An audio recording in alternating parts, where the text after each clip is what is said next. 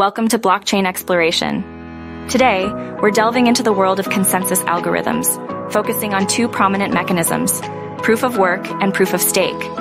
Let's explore how they work, their differences, and their implications for blockchain networks. Proof of work, or POW, involves miners competing to solve complex mathematical puzzles, requiring significant computational power and energy. The first miner to solve the puzzle adds a new block to the blockchain and is rewarded with cryptocurrency. This process is energy-intensive, but provides a high level of security. Proof of stake, or POS, operates on a fundamentally different principle, using validators chosen based on the number of coins they hold and are willing to stake as collateral.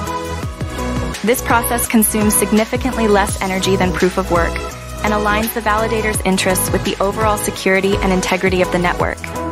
Proof of work offers high security, but comes with significant energy costs and scalability issues.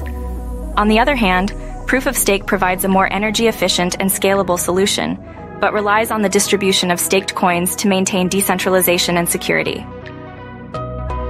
As blockchain technology continues to evolve, these consensus mechanisms will play a crucial role in shaping the future of decentralized networks. Thanks for watching, and don't forget to like, share, and subscribe to Blockchain Exploration for more in-depth content on blockchain technology.